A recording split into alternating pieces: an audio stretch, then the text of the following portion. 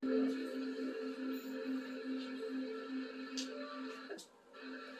not want to be Vladimir Putin if he does not do a real quick turnabout.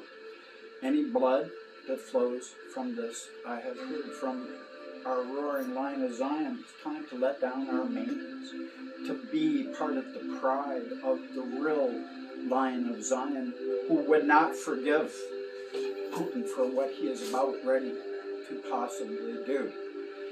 And it is the unforgivable sin to let your love. He would begin World War III as it was foretold.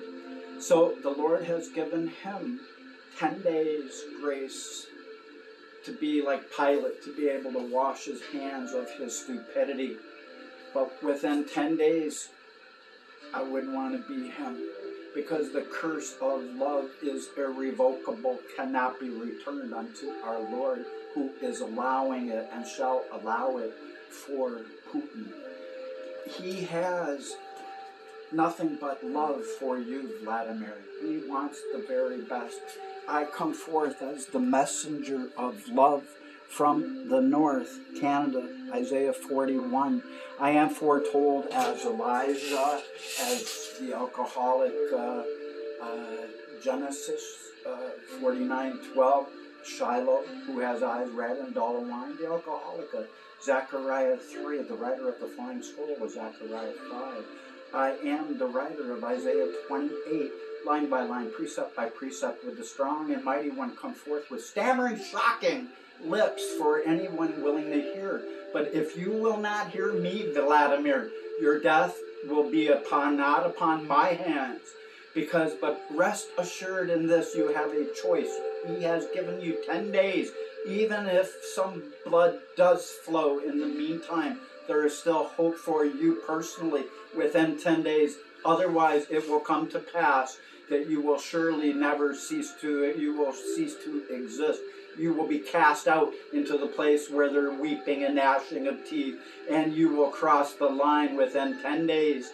Know that Nineveh in Jonah 3, they were warned by Jonah that if they did not turn around within 40 days, they would be destroyed, but God relented. There is an if for you also. Only because he loves you, if you will believe your word, his word, whom he is. But there is no forgiveness for lovelessness. If you let your light of love go out, it is the unforgivable sin. And there is no excuse for that.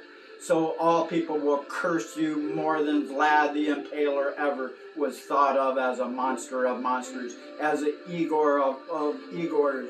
And no insulting to Igors. I know a lot of good Igors. By the way, Elaptra unto the highest heaven. I promote all peace, love, and brotherhood of happening stuff.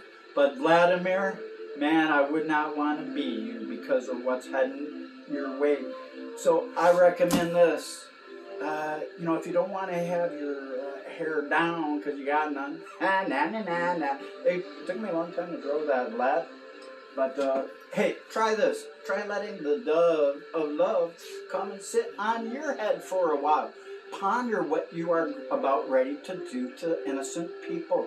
People of love, I pray, send your prayers out to the people of the Ukraine, because you have them shaking in their boots.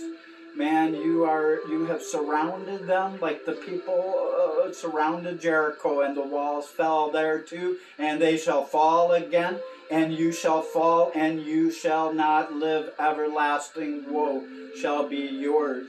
So turn, or you're going to be nothing but a mother frigger, because you're frigging your mother's own egg that was the seed of your father, who shall evermore be accursed that there ever was born such an impaler as Vladimir. Blah, blah, blah, blah, blah.